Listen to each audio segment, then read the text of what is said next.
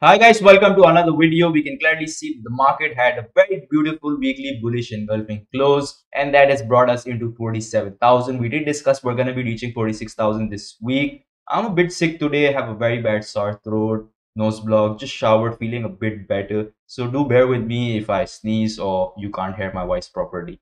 So now we can get into why it was a bullish engulfing candle. We can clearly see here that we had a massive bullish engulfing candle. We can see that candle here clearly, very big candle, a lot of volume as well if we see it on the weekly, but not as much as the one in the previous week. So that could be a very big sign for us to be very cautious. Some kind of big correction can come here. Even if I open market cipher and see what are the EMS talking about, so the EMS are asking us to come down to all the way above 42,000. You can see that the index today is clearly at 60 level, finally in green after a very long time, and that feels very good. It feels refreshing that finally we are in a grid system, and very happy to see that we are here. I did predict that we're going to be getting in here, so I am pretty happy about that. We can also see we have a very good uptrend going on right now. So we did have some kind of correction, and we came down from 51 to 49, and now we are at 60. That looks very healthy. Now we get into our crypto bubbles. We can clearly see that the bubbles are all major markets. Everything has been pumping, everything looks good. The major reason why I think this pump had been coming in the market and what prompted this pump has to be Luna's owner Do Kwon, because he had been buying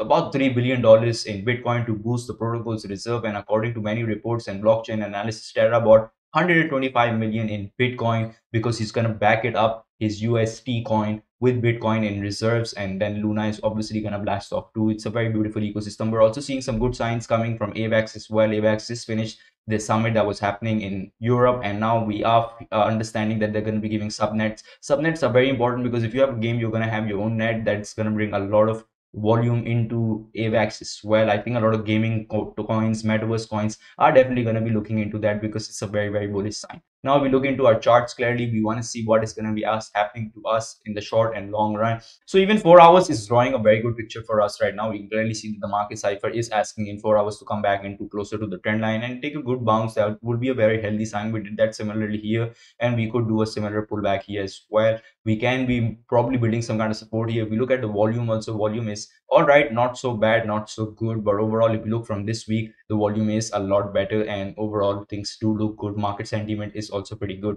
The main reason I'm still not very bullish right now has to be DXY, because in my eyes DXY has to come down lower than this. That would be a very bullish sign for us. Overall, I don't feel like that we can be extremely getting into a massive bull run until or unless DXY comes down, or we can even presume that it's going to remain sideways in these channels. I can't see it breaking out, because if it breaks out, obviously there will be more trust of investors into dollar index and other protocols than Bitcoin. But you never know, things have been changing. We are at war also, so a lot of things are now very different from what we have seen in before. So we have to be very patient and watch that very carefully. Now we look into USDT's dominance. We did expect USDT's dominance to come down all the way to 3.69. We are coming there very quickly. We can clearly see that in this chart as well. It was a very good signal when we started breaking down from here, that now we can expect some kind of big movements to be coming in cryptocurrencies, NFTs, and other kind of protocols as well. Now even if we look into Bitcoin's dominance, we can see that the dominance have been pretty sideways. It's just been trading in this region, making good W in 4 hours, but let's see whether we're going to break that out or not, because we really need some kind of big volume to be coming into the markets.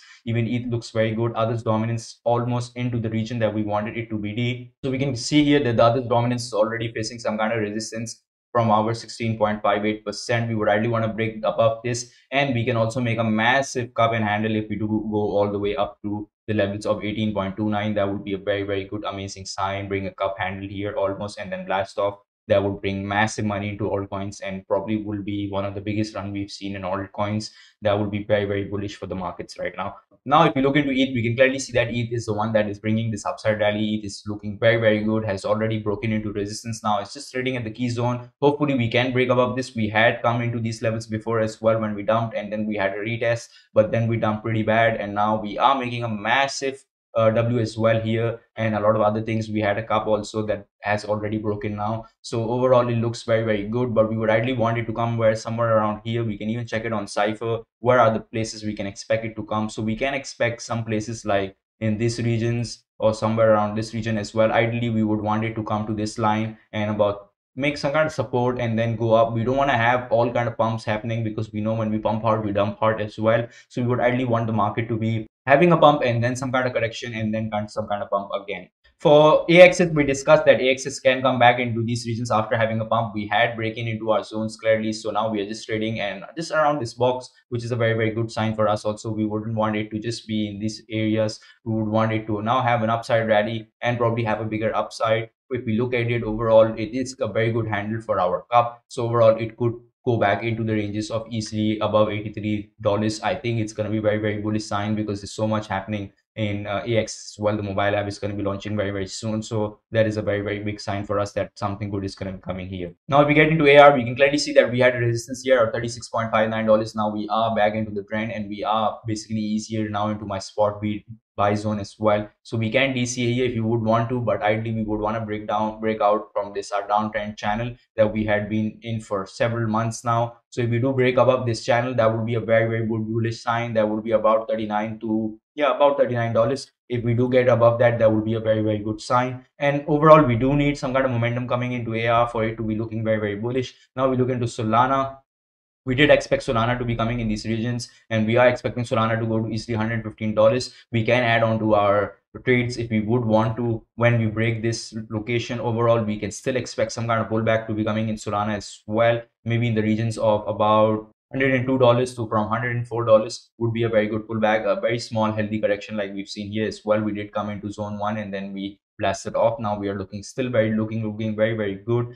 So we can clearly see in the next 24 hours, we can expect Atom to remain sideways, just trade in these regions. Ideally, we would want Atom to go and break its resistance at $33. Overall, it looks very, very good. Overall situation in Atom is also very good. If we get into AVAX as well, we can expect AVAX to have some kind of correction at these zones and then probably have an upside rally. This was zone and a small 4-hour downtrend line that I had drawn. If it went above this was a very key place for you to take entries as well. Even if you look at Cypher and our MACD, looking very, very beautiful. Overall, very good price structure, and we did expect some big signs to be coming here as a conference finish. And I think the subnet news is definitely going to bring it upside and probably a big upside rally coming in AVAX as well, because AVAX look really, really good. Even if you want to see Phantom quickly, you can see that Phantom is in a very good 4-hour uptrend. Looks very, very good. Slowly coming back into trend. This will be an area for us to probably get high into add into our trades. Probably add into our DCA spots, and the next one would be the support that we were holding from 1.9667. That would be an ideal pace for us right now. It's just been consolidating pretty sideways. It's all right. We can see this. It's lacking a lot of volume right now because other protocols are doing pretty much better right now than Phantom, but it's okay. That's part of the markets. That does happen. Now we get into Luna. We can clearly see that Luna had a very good upside. Luna is right now trading in these regions. Ideally, we want to add into our trades if we break above 97.77. This trading right now here, we can expect some kind of pullbacks to be coming in this kind of regions as well. Looks very good, had a W. Now we would expect this W to break out. If it does break out, we can clearly expect it to go back to that all-time high or even above the all-time high. Overall, it looks very, very good, looks very, very bullish as well. So we have to be very, very cautious here and be very carefully monitoring it. Overall, if we look at some other coins also, they have been performing really well. Most of the market right now is green, so we can expect some kind of pullback to be coming. We had our resistance at 10.492, and now we can clearly see that the resistance have broken out. Now we can expect us to be coming in the next zones, which is going to be about $13. So if we do get into that, $13 will be a very good sign. That's where you can add into your trades. If not, if you want to bring it back into our support level of 9.590, and once that is broken, then we can expect some kind of big upside move to be coming. Even if you look at it in 4 hours, we are lacking volume that we had in previous times, so we would ideally want some volume to be coming in.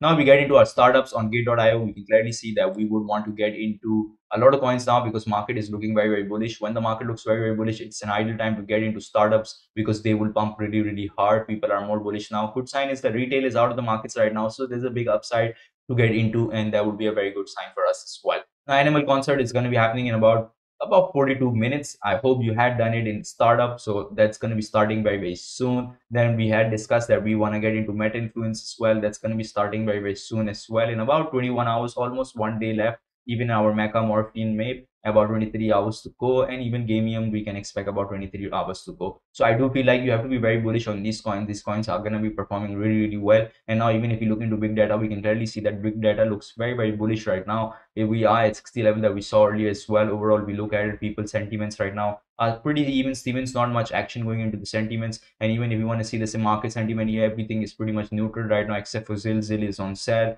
Doge is on sell, BGB is on sell and ApeCoin is on sell because they had been pumping pretty hard. Overall, if we look at the positions for everything, looks all right, looks very bullish, about 47 to 52%. So that's pretty even similar on ETH as well. So we can still expect some kind of small correction to be coming in market to have that big upside rally. Whether this is going to be a fake out or breakout, we're going to find out about in the evening today, Asian time. We will have a clear idea whether this was a fake out or whether this is going to be a breakout, bringing us back into big channels. So if we jump into 1 week, we can clearly see here that we are very close to now breaking easily on my bullish and uptrend line. Usually when we come down this line, we become very bearish. Some kind of correction starts happening that we've seen here as well. And then when we break above that and we have a retest of it, a good healthy one on the weekly time frames, then we go to make some kind of all-time high. If we do go for an all-time high, we can easily go to 72 to $76, depending how much sideways movement we have, like we've had here, and slowly gradually we went up. So a good top of $70,000 would look very reasonable right now in the markets. Even if you want to see the MACD has already started converging, so that is a very good sign for us that maybe a big massive bull market is now starting, like we've seen here. Another bullish upside to be coming before feeling like, okay, now we are in a very good place and very good time. Overall, we still feel like we can still come back to about 45,800 to about 44,000 ranges, have a very good healthy correction, and that would be a very good upside for us also in the markets. So that's all for today's video, guys. I hope you like today's video. If you do, smash the like button, share your thoughts in the comment section, and use my referral link, get into gate.io startups, because if the market goes bullish to the moon, then I'm sure all these startups are also going to go to the moon. So take care, guys. See you guys tomorrow.